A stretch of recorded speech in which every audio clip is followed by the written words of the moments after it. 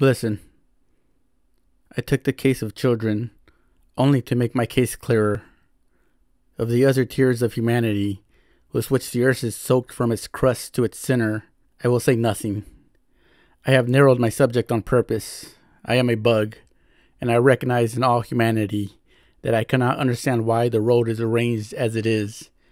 Men are themselves to blame, I suppose. They were given paradise, and they wanted freedom. They stole fire from heaven, though they knew that they would become unhappy, so there is no need to pity them. With my pitiful, earthly, Euclidean understanding, all I know is that there is suffering, and that there are none guilty, that cause follows effect, simply and directly, that everything flows and finds its level. But that's only Euclidean nonsense. I know that, and I can't consent to live by it. What comfort is it to me that there are none guilty, and that cause follows simply and directly, and that I know it? I must have justice, or I will destroy myself, and not justice in some remote, infinite time and space, but here on earth, and that I could see myself. I have believed in it. I want to see it, and if I am dead by then, let me rise again. For if it all happens without me, it will be too unfair. Surely I haven't suffered, simply that I may, my crimes and my sufferings, may manure the soil of the future harmony for somebody else.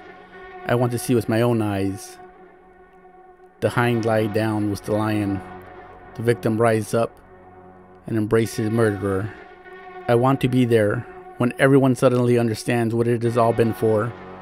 All religions of the road are built on this longing, and I am a believer. But then there are the children, and what am I to do about them? That's a question I can't answer. For the 100th time I repeat, there are a number of questions, but I've only taken the children, because in their case, I mean it so unanswerably clear. Listen, if all must suffer to pay for the eternal harmony, what have children to do with it? Tell me, please. It's beyond all comprehension why they should suffer, and why they should pay for the harmony. Why should they, too, furnish materials to enrich the soil for the harmony of the future? I understand solidarity and sin among men. I understand solidarity and retribution, too. But there can be no such solidarity with children. And if it really is true that they must share responsibility for all their father's crimes, such a truth is not of this road, and is beyond my comprehension. Some jester will say, perhaps, that the child would have grown up and sinned.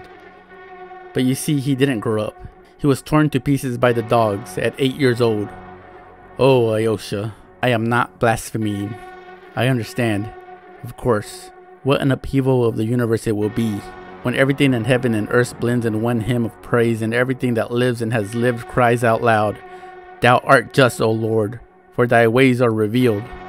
When the mother embraces the fiend who threw her child to the dogs, and all three cry out loud with tears, "Thou art just, O Lord," then of course the crown of knowledge will be reached and all will be made clear. But what pulls me up here is that I can't accept that harmony. And while I am on earth, I make haste to my own measures. You see, Alyosha, perhaps it may really happen that if I live to that moment or rise again to see it, I too perhaps may cry out loud with the rest, looking at the mother embracing the child's torturer, "Thou art just, O Lord." But I don't want to cry out loud then. While there's still time, I hasten to protect myself, so I renounce the higher harmony altogether. It's not worth the tears of that one tortured child, who beat itself on the chest with little fists, prayed in its stinking outhouse, with its unexpedited tears. Dear kind God, it's not worth it, because those tears are unatoned for. They must be atoned for, or there can be no harmony. But how? How are you going to atone for them? Is it possible by their being avenged? But what do I care for avenging them? What do I care for a hell for oppressors? What good can hell do, since those children have already been tortured?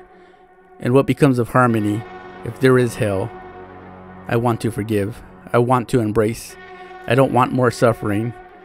And if the sufferings of children go to swell the sun of sufferings, which was necessary to pay for truce, that I protest that the truce is not worth such a price. I don't want the mother to embrace the oppressor who threw her son to the dogs. She dare not forgive him. Let her forgive him for herself, if she will. Let her forgive the torturer for the immeasurable suffering of her mother's heart. But the suffering of her tortured child, she has no right to forgive. She dare not forgive the torturer, even if the child were to forgive him. And if that is so, if they dare not forgive, what becomes of harmony? Is there the whole world a being who could have the right to forgive and could forgive? I don't want harmony. From love for humanity, I don't want it. I would rather remain with unavenged suffering and unsatisfied indignation, even if I were wrong. Besides, too high a price is asked for harmony. It is beyond our means to pay so much to enter on it.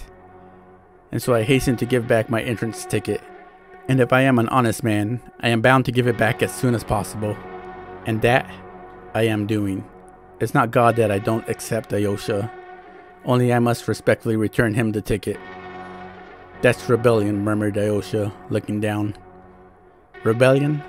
I am sorry you call it that, said Ivan earnestly.